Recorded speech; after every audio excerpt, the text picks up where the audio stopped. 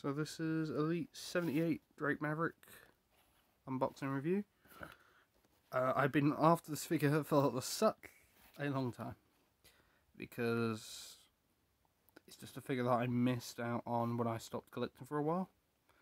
So let's get this out of the box. The rest of the set was Drake Maverick, R-Truth that I do own. I do own that R-Truth 24/7 title.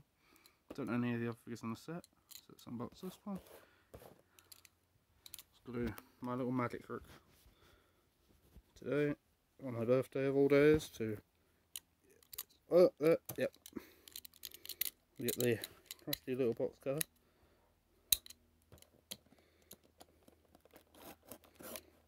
Is it going to work? How are we going to do this? It helps if I at the right side, Max. Yes, it would be. It would be a real help. Yes. Well, that just fell apart quickly. I thought the box cutter was going to help, but apparently it didn't.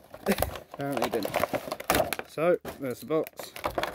Let's get the rest of the figure. There's no zip ties on the back, which I do like. The less zip ties, the better.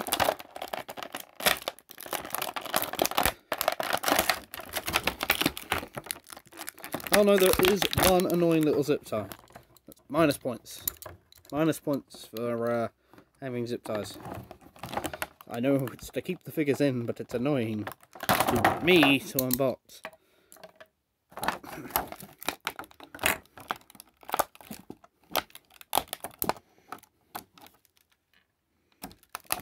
So, nearly there. There we are.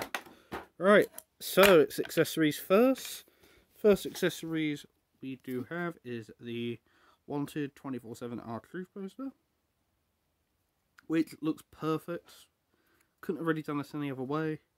I wouldn't have locked it to been a plastic thing, so a cardboard thing would be nice. The extra hands we do get with these figures, with these figures, it implies it's two. No, it's just one pair of top hands. I might try these on Drake later and see what they look like, but for now, I don't think they would work. They seem a bit big. I don't know. Depends. Considering you're doing it from the wrist. I think it could work. So let's have a look at the other accessory that comes with this Drake Maverick figure. Drake Maverick Elite, I should say. Hang on a minute. Let's see if I can get this out of the packaging. It's the Maverick 24/7 shirt. I do love this shirt. I wish I owned this real shirt in real life, and hopefully I will one day, if I can find it. Now for the articulation itself. Head, perfectly fine here. I do have a little, don't know if it'll pick it up on camera, but there's a little dot by the head. You can see that there. Head, rather than that, the head scan is perfect. Articulation of this figure. Sure, it doesn't have the double joints, but known figures at the time had double joints. Back, perfectly fine. Arms move fine. Leg rotation. It's alright. It moves a bit. Is this double jointed legs? No, not double jointed. Oh wait, no. Yes, double jointed legs. Why do they have double jointed legs? It's weird.